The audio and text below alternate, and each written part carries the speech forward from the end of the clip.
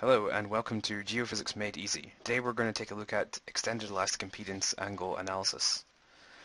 So as you know, extended elastic impedance is an impedance which ranges between Ai and Gi, and it's controlled by an angle called chi. As you can see in the diagram here for the bottom right, here's how chi is defined. So it's an angle which the two axes are projected and goes this way anti-clockwise from the origin. So extended elastic impedance is very good at distinguishing different types of facies, including hydrocarbon and brine sands or sands and shales, but you need to find this optimal response at certain angles.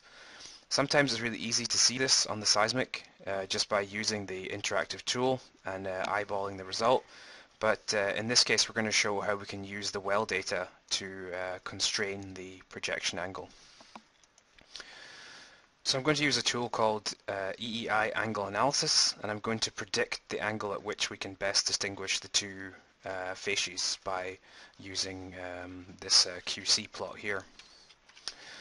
So the process works by inputting a VP, VS and rho log, and then adding some additional well data like a V shale or a gamma ray to QC the data on the plot.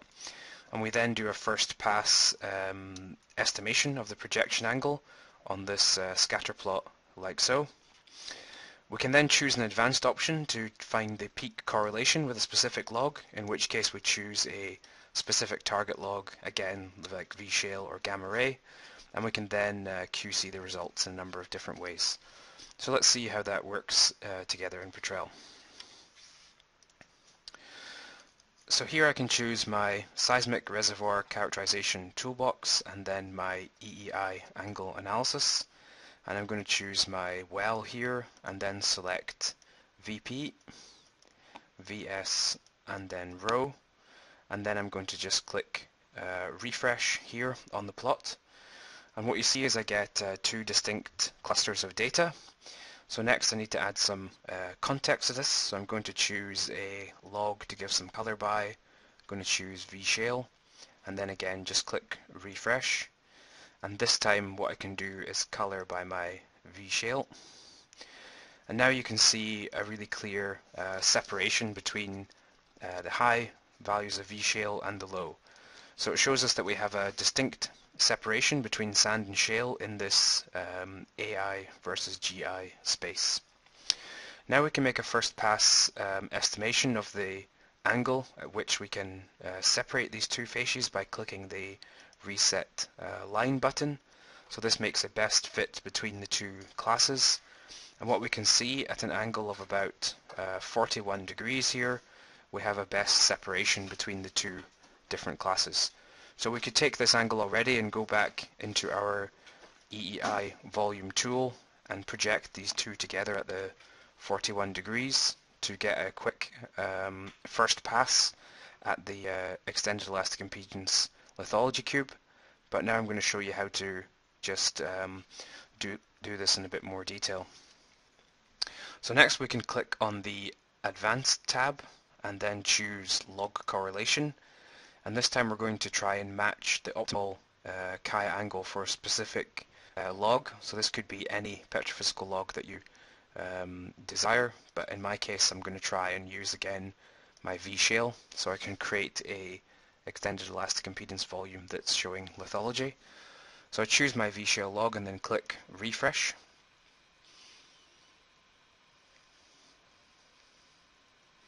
And then we get a simple plot here. And what you see in this diagram is the angle of chi along the lower axis and then the cross correlation coefficient on the y-axis. And what we can see is an angle of around between say 15 and 22 degrees here. We have a peak correlation between the V shale log and the chi angle. So again, we can further QC this by adding some data to our well track, like so, and then click refresh. And what I have here is my original V shale log in black, and then my predicted extended elastic impedance log in red. And as I adjust the angle here, you can see this log gets redrawn, so I can see that At lower angles here I don't get a good correlation, which is what my data suggests.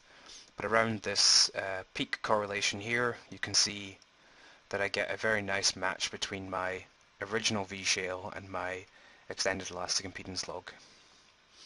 We can also output these logs if we want to QC them a bit further in the well section window, for example. But in this case, what I'm going to do is go straight to my next step, which is my extended elastic impedance, and choose my angle of around, between 18 and 22 degrees. I could, for example, produce multiple extended elastic impedance volumes here. Click apply. And I then have my extended elastic impedance created at different chi angles to optimize for correlation against my V-shale log. So this concludes this little how-to video on how to use your well data to best guide your extended elastic impedance estimation. If you have any questions, as always, please let us know. Thank you.